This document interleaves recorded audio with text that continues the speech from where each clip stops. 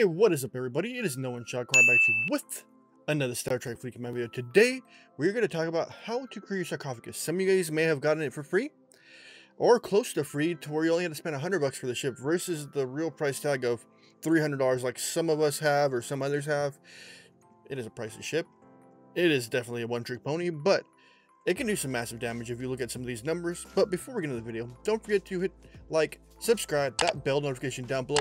Don't forget to join my Discord. And under that, if you hit that see more button where that Discord link is, there is a donation link. If you guys want to help donate, down there.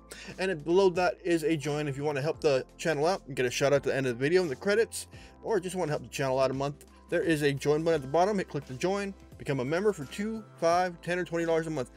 All right, let's get into the video where we're going to actually talk about the dreaded sarcophagus, the Mayflower 2.0, maybe what we can call it, the sarcophagus, the coffin. I call her Big Bertha normally because she a big ship. I can't say the word on the stream, but she a big ship. If, like I said, I pull her out, she is massive.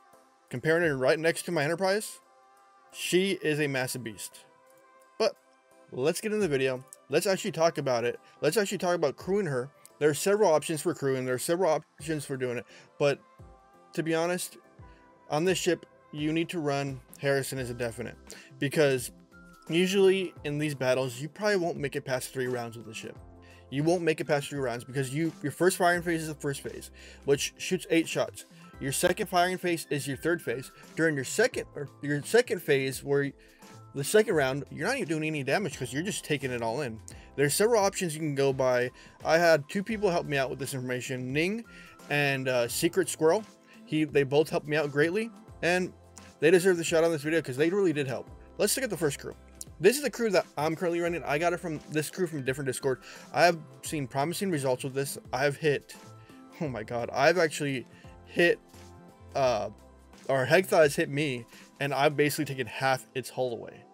Let me see if I can somehow find that log. Sorry to be looking away for a second. This ain't professional, but this is what I do. Where's that log at? I sent it to... Dang it, I can't find it.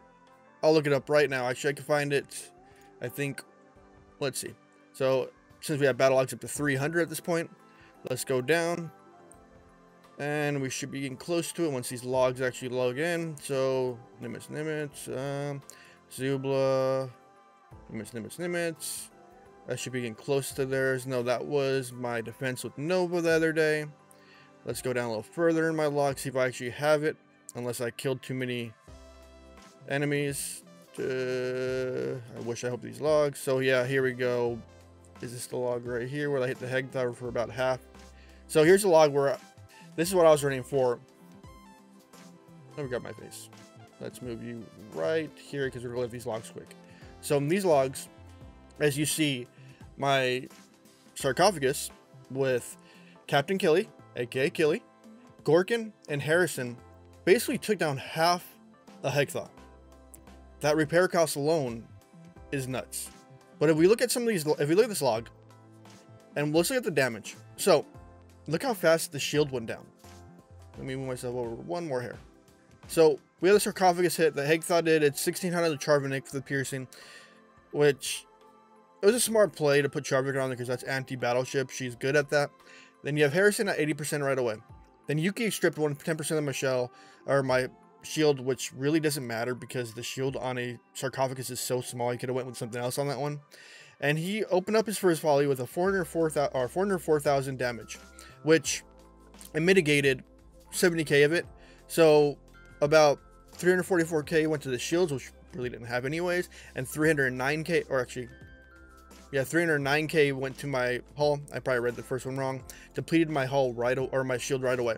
As you see, it unleashes 2 volleys right away onto me. But once the sarcophagus ramps up, even versus a Hegtha that shoots first, usually those ships don't even survive the first round, or first few hits from this ship. So as you can see here, first hit did 721,000 damage. He was able to mitigate 478,000 worth of it, and 387k went to his shield, and actually 38k went to his shield, and 203k went to his hull. And the next shot from next volley, this is probably gonna be, it's kinetic coming from the Sarcophagus, did about 1.491 million damage. 1.4 million damage. Jesus. He was able to mitigate 990k of the damage, but 420k went right to his hull. Why does it keep going to his hull? Harrison. Next round, about 785k. Meh. Then our next round, 1.6 million. And then with another 471k right to his hull. And then finally, since I critted, Gorkin pulls in a hull breach. Hull breach pops on for 3 rounds. Activates Killy, which is her base ability is about 60% at tier 2, which is basically mitigation, which is going to help me mitigate a little bit of damage, even though my shields are already down. And then you can see this massive critical, 2.3 million. Still in the first round, still Harrison hitting. And he absorbed 1.5 million of it, but took 653k to this hull. And then we had another 700k, another 600k, another 700k. Sarcophagus goes again, hull breach, do another non-critical. A non-critical 2 million hit. Sarcophagus wraps up.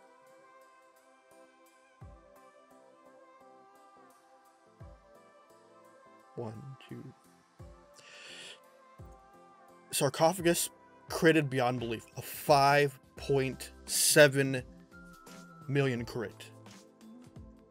Holy frick. And remember, mine's a tier 9, so he absorbed that much of, I can't even fathom the amount of damage it did. I hadn't even looked at these battle logs till right now. And then boom, we're out of the first phase. And we're into the second phase where it doesn't do anything. So you see Killy activated in this round coming up. So we're absorbing a little damage, but we're not absorbing a lot of it. As you see, the shields are down and the Hegthaw's just tearing me apart. If I can survive these last volleys, then I would have done a lot more damage to them. But as you guys can see, this is one of the go-to crews that I've been running. There are other crews out there that are starting to amaze me, and I'll show you some of them. So that was the one we got from that log. First the Hegthaw. Any other ship, you can see it ramaging. If it's a Hegthaw, that's a whole different story. I've had a few of those battles where they were gnarly too. But let's go to my desktop. On my desktop, we have a few images. So we had Sinker Scroll. This is one of the ships that he's been, or one of the crews that he's been actually doing. So he has 5 of 10, Levis, and I think that's, I can't remember which 10 of that one is, but he has those combined. And you can see the Enterprise was about a quarter health. So even if we did the math, there's a quarter health. So he'd probably be about half health from that point. Versus, that's not bad. This person should have used the Charvinic on that side right here instead of Alex versus it, since it's a battleship. Here's another one from Secret Squirrel. He says, this one seems to be alright, since it's Lorca, Killy, and Gorgon, which I think these two should swap personally. But this is one of the ones he has showed in it. The ones that have been amazing me is this. So Ning sent me these ones out, and I thought they were pretty cool. Big shout out to Ning for this one. So he got his friend Joe Henny to test this out from Maquis, which this is a server that has Steve Aaron in it, which awesome. So if we look at the left, we have, he's running both Muds and Gorkin. If one of the Muds activate, yeah, it's good ship. But he's still won versus Killy, Lorca, Harrison. He was able to overcome him, but you got to see there's about 700k of power difference. But when they swap, when this guy Joe Henny swapped out his he swapped it out. He put Lorca in command. He put Killy in the secondary seat because sadistic. That's what you want from her, from Hull Breach, and then you want Harrison on the side. And you can see that power difference where he blew that other.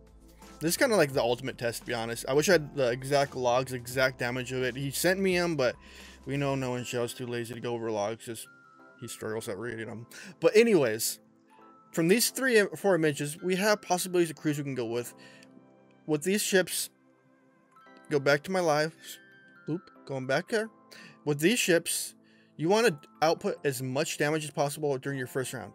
And then when you get to the second round and third round, you want to be able to mitigate as much to last into these rounds to be able to actually do some more damage than you are. Because your first round, as you see those numbers I did my first round, are mind-blowing with this ship.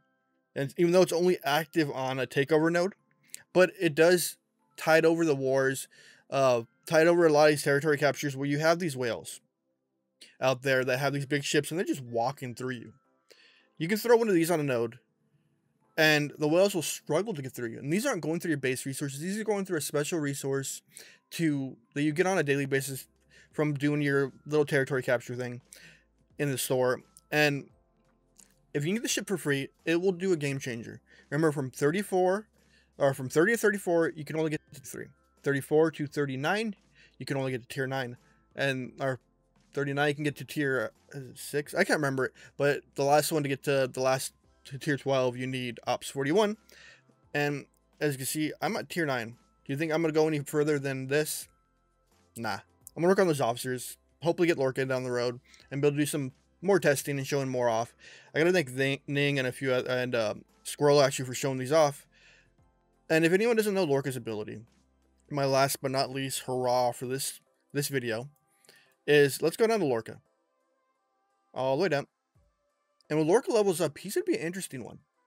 His manipulation, at the start of each round, if the opponent has a hull breach, Lorca decreases the weapon damage of your enemy by 100%.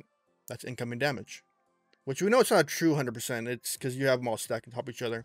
And then we got the quick thinking. This is the one that I'm looking forward to when you see him start to level up, because it starts to activate right off the bat. So Achilles Sadistic would kick in, which more mitigation would hit for 2 rounds right away. And then on top of that, decreased damage coming out from them. So that's increased more mitigation.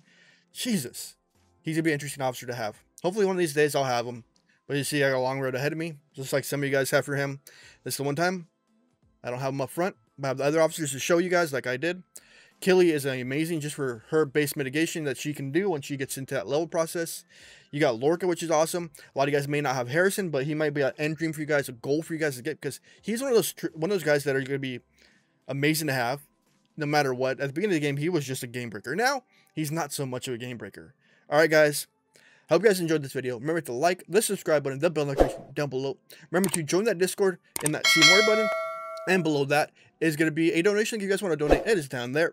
And if you guys want to become a member, like I said, join button down there. Become a member. Help me out. All right, guys. It is No One Shall signing out. Be positive. Have a wonderful day. Deuces.